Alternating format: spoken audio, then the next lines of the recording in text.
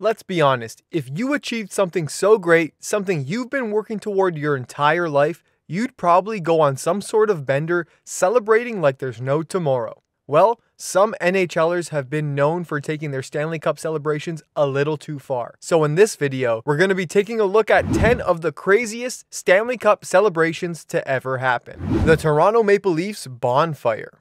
Well, it's been such a long time since the Leafs got close to the Cup, so we might as well start off with them just so you Leaf fans can feel what it's like to see your team celebrate. In 1962, the Toronto Maple Leafs had won the Stanley Cup, and how did they celebrate? A team bonfire. Well, that just sounds like some nice team bonding time, nothing wrong with that. That is until the team decided to drop the cup right into the bonfire, significantly damaging the cup and having to pay for its repairs out of their own pocket. You see, you treat the Stanley Cup like it's a s'more and you curse your team forever. Well, that's not true. The Leafs actually won the cup 3 more times in that decade, so maybe they should light some more stuff on fire to get their groove back. Mark Messier hitting up the strip clubs.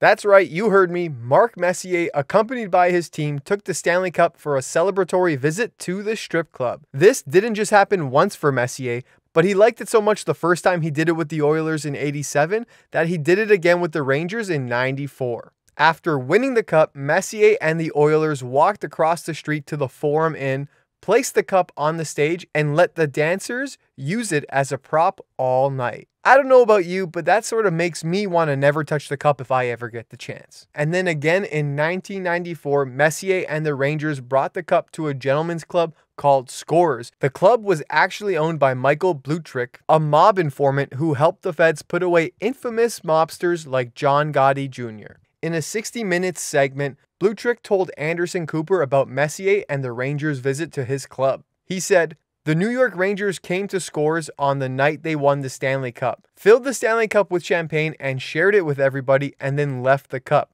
They got drunk, they left the cup." Could you imagine getting so drunk you left the Stanley Cup at a strip club?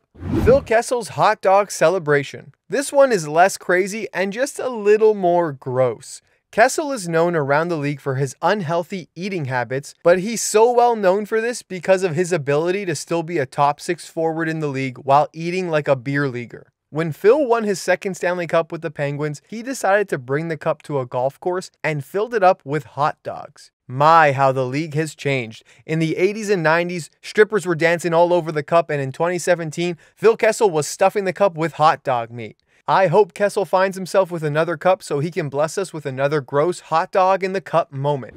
Using the Stanley Cup as a toilet. In 2008, the Detroit Red Wings had won the Stanley Cup, and during their locker room celebrations, Chris Draper thought it would be cute to put his newborn daughter in the cup for a nice photo op. Well, I can't blame him there. That's a memory that will last a lifetime. Well, it certainly will last a lifetime, but not for its cuteness. Unfortunately for baby Draper, nature called and she crapped into the Stanley Cup. Yes, she's a baby and obviously this is an accident, but you gotta feel bad for everyone who drank out of that cup afterwards. The Boston Bruins bar tab. When celebrating a Stanley Cup win, things are kind of expected to get out of hand, but for the 2011 Boston Bruins, they took their celebrations to a whole new level. The weekend they won, the team hit up a nightclub with the cup and partied there for 4 straight hours. That may not sound like much, but 4 straight hours of the entire Boston Bruins team drinking could absolutely get out of hand, especially when it came to their bill. It's been said that the damage they made at the bar totaled $156,679.74,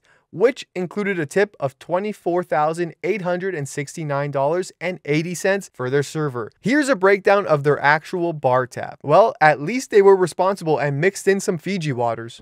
Claude Lemieux and Howard Stern's prank. Claude Lemieux made a reputation for himself as a bit of a prankster, and in 1995, when the Devils won the cup, he definitely lived up to his reputation. Joining Howard Stern and his team live on air, Claude Lemieux brought the Stanley Cup onto the show, and while on air, Stern and his co-host proceeded in pretending to defecate in the cup, much like Draper's newborn daughter. This was right on brand for Stern listeners. However, fans of the NHL and the Devils did not take this prank well, and it got pretty heated about the whole thing.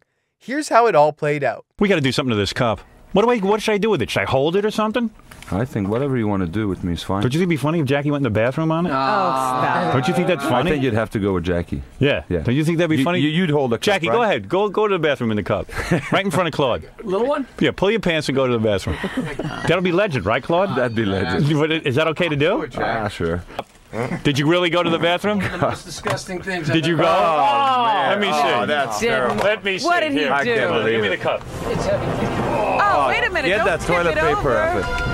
Oh my God. Oh, he went. No, he did not. That's terrible. Look. Oh, bad.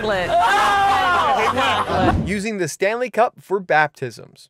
Now, I never knew this was a thing, but apparently it happened on several occasions. In 1996, Colorado Avalanche's Sylvain Lefebvre became the first player to use the Stanley Cup as a baptismal font for his daughter. Then, in 2008, Thomas Holmstrom of the Detroit Red Wings took the cup all the way to Sweden for his cousin's daughter's baptism. And it doesn't stop there. In 2017, Pittsburgh Penguin Josh Archibald followed suit and also baptized his son in the cup as well. And lastly, after the Avalanche won the cup in 2022, Jack Johnson one-upped everyone who baptized their kids in the cup before him, as he took all 3 of his children to get baptized in the Stanley Cup.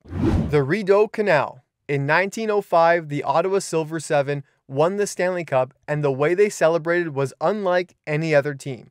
I mean, these group of guys sound like absolute degenerates. After hitting up a bar and gathering up that liquid courage, forward Harry Smith was dared to dropkick the Stanley Cup into the Rideau Canal. If you're unfamiliar with the Rideau Canal, it connects the Ottawa River with Lake Ontario, and typically in the winter when it freezes over, people come out to skate on it. But it wasn't the winter, and Harry Smith just straight up dropkicked the Stanley Cup into a river. Putting the cherry on top, they drunkenly just left it there, and Smith had to return the next day to find the cup washed up on the side of the canal. Ray Bourque's return to Boston.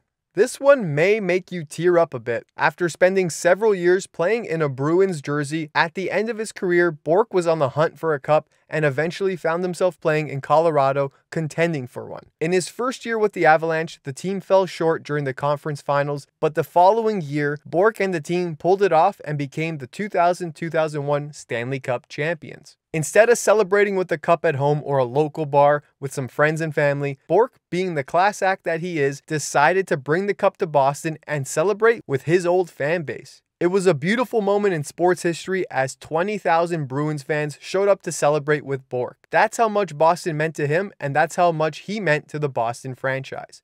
After winning this cup and celebrating with the fan base that loved him for years and years, Bourque finally retired. The Stanley Cup goes to war. In 2007, Cup keeper Mike Bolt took a trip to Afghanistan with the Stanley Cup to spend some time with the troops. Once he landed, the troops were excited to see the cup and everyone was taking photos with it. After a while, Cup keeper Mike Bolt took a break and headed to the showers to get washed up. As he was changing, the alarms went off. Now, Bolt was under the impression that this was just a drill, so he remained in his room sitting on the cup case until everything settled down. Well, it turns out that this was not a drill and the base was actually under attack. The cup and him were lucky enough not to be harmed in this situation. Here's what he had to say about it. Later on, I get back to the barracks and hear an air raid siren, but I was dying for a shower, so I figured I'd just sit tight. I got into my room, true story, sat down on the cup case and read Maxim. I swear, I go into the shower and when I get out, a bunch of guys are around going, "Mike, where were you during the missile attack?" I told them, sitting on the cup case reading Maxim, and they said, "Holy crap, you're dedicated to your job." Truth be told, if I had known better, I would have ditched the cup and been like George Costanza, pushing women and children out of the way. Thanks for watching our videos. Don't forget to hit that like button, and if you're new to the channel, hit that subscribe button, and we'll see you in the next video.